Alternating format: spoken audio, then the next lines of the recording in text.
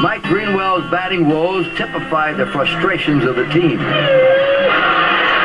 Greenwell had a woeful first 2 months, hitting below 240. But while everyone was looking for the old Greenwell to reemerge, his physical problems persisted.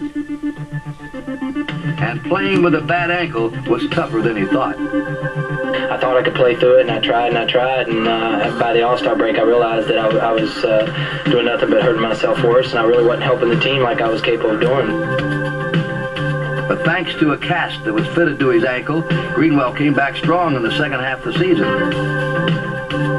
Actually, what had happened, tendonitis had set in the tendon, and they decided to go with this cast that I've been wearing, and they gave me cortisone shots and medication, and since then I've really turned my year around and was able to come back second half and do what I was capable of doing, and that's helping us win ball games.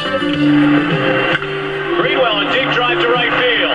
Way back toward the Kansas City bullpen and out of here. Greenwell hammers one to right. It's gone. Long drive by Greenwell. You may as well forget about this one.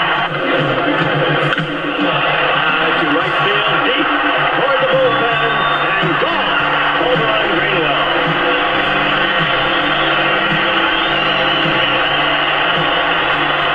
I think he raised his average from 250 to 290 just like that.